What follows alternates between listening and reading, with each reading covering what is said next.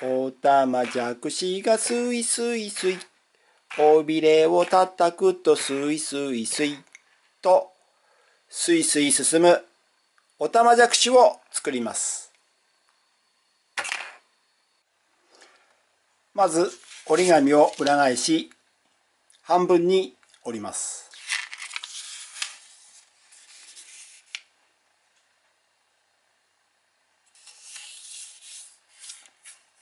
しっかりと折り筋をつけます。広げます。手前を中央に折ります。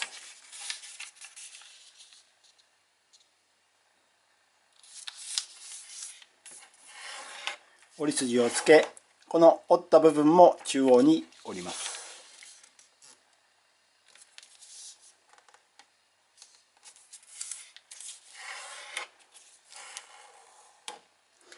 折りやすいように向きを変えます。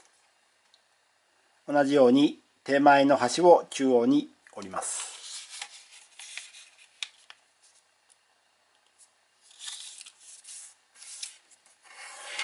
折り筋をつけ、折った部分を中央に折ります。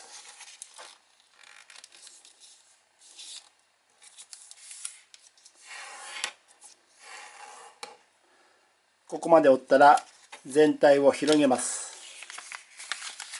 横にたくさん折り筋がついています。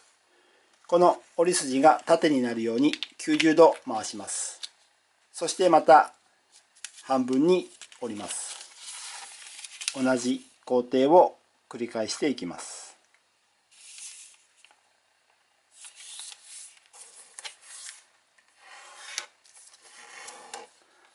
半分に折り、折り筋をつけ広げます。手前の端を中央に折ります。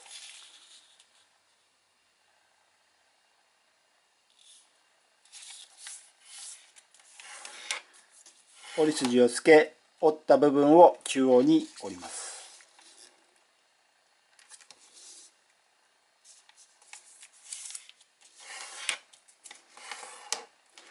折りやすいように向きを変えます。同じように手前の端を中央へ折ります。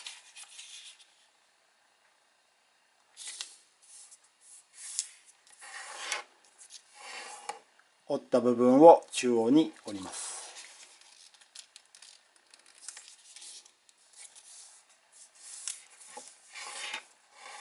折り筋をつけます。そしたらこの部分開きます。このように開きます。そして左手前、左から1、2、2つ目のところにこのような斜めの折り筋をつけます。ここをこのように折ってこのような斜めの折り筋をつけます。さらに奥左から1、2、2番目のところにもこのような折り筋をつけます。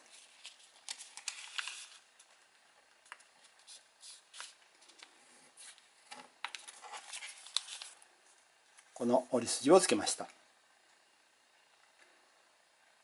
さらにひっくり返します。ひっくり返してこの中央の線の右にこういう逆くの字の折り筋をつけます。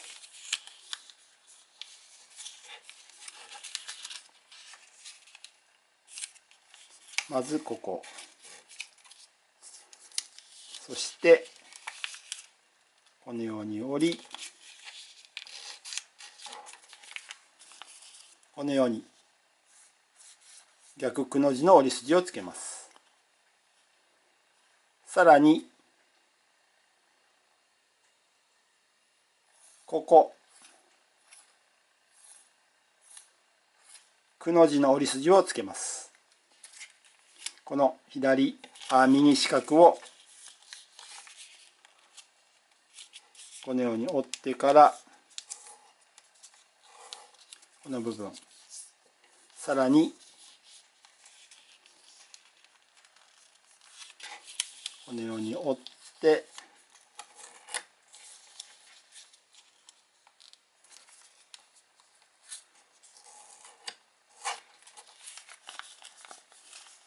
このようにくの字の折り筋をつけました。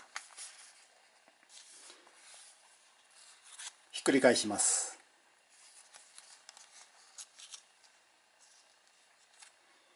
この中央の線の左、ここでこのように全体をこのように四角くします。壁を立てボックス型にします。そしてこの部分、このように内側に折ります。こちら側も手前もこのように内側に折ります。ここしっかり角を直角になるように折り目をつけ、そしてこの部分を中に入れます。このように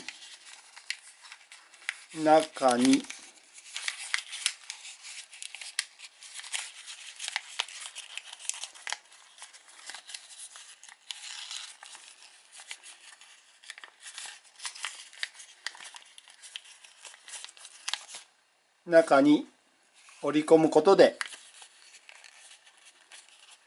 固定します。しっかりとこの端を折り目をつけてください。続いてこちら側、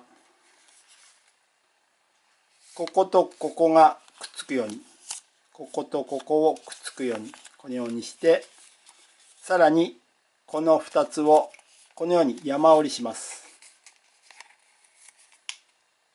このように山折りしてどんどんと左へ持ってきて、そしてこのさっき折った折り目、ここを三角に立てます。そうすることでこの部分ボックス型に成形します。裏側はこのようになっています。そしてこの棒の部分手前に持ってきて、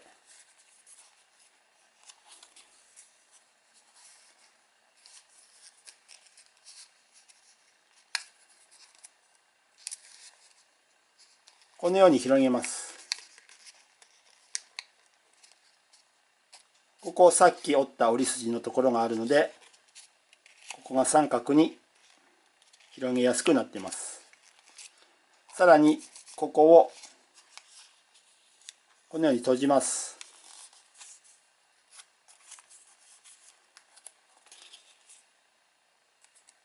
角を左右に出す感じです。そしてここを閉じます。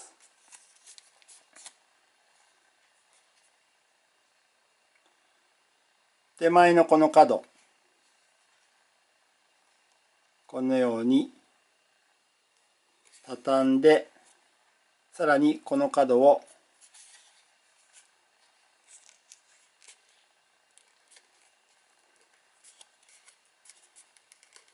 このように折ります。反対側はこの斜めのラインでこのように持ち上げます。この時に裏側がちょっと出っ張ってる感じにするといいです。そしてこのとんがり部分ぐるっと向こう側を回し、そしてこの溝に入れます。この先をこの溝に差し込んで固定します。ひっくり返します。あとはこのようにシールなどで目を描けばオタマジャクシの完成です。机に置いてこの斜めの部分を上から叩けばスイスイと進みます。ぜひ作ってみてください。スイスイ。